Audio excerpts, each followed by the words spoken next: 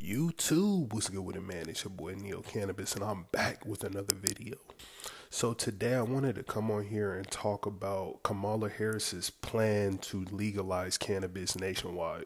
So a few days ago, she came out and put out things that she plans to do while in office if she's elected president, and one of those was to legalize cannabis nationwide. So this comes a little bit after, a few months after Joe Biden tried to expedite a hearing with the DEA to investigate possibly rescheduling cannabis from a Schedule 1 to a Schedule 3 drug. I'm not too sure if this is just kind of a last effort to try to rally up some votes by, supporting cannabis and the legalization of it, but I think personally it's going to be pretty difficult to try to get this passed because they haven't really made any progress on the rescheduling of cannabis from a Schedule 1 to Schedule 3 drug.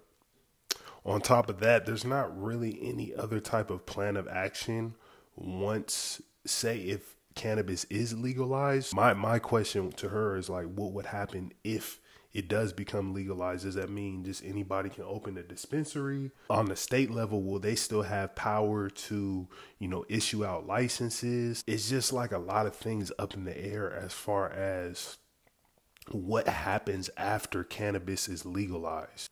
Because as of now, if cannabis is legalized on the state level, the state still has full control on whether, they can issue licenses, things of that sort. You can't just go and open up a dispensary. You have to go through the whole process that the state outlines for you to be a legal retailer or distribution or cultivator. You can't just go and just open up whatever type of cannabis business that you want without, approval and the proper compliance from the state. So to summarize it, my thoughts is just, this is just a last ditch effort to, garner up some votes.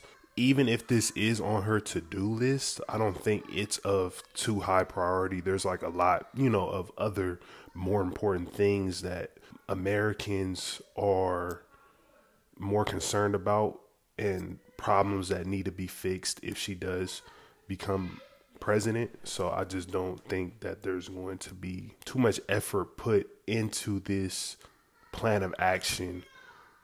Even though there's not really a plan of action, there's just not going to be too much effort put into the legalization of cannabis because it's just not a high priority. Just let me know what you think in the comments. Are you for this? Do you want cannabis to be legalized nationwide? Do you think that this is just a facade, like she's just doing this just to garner up some votes?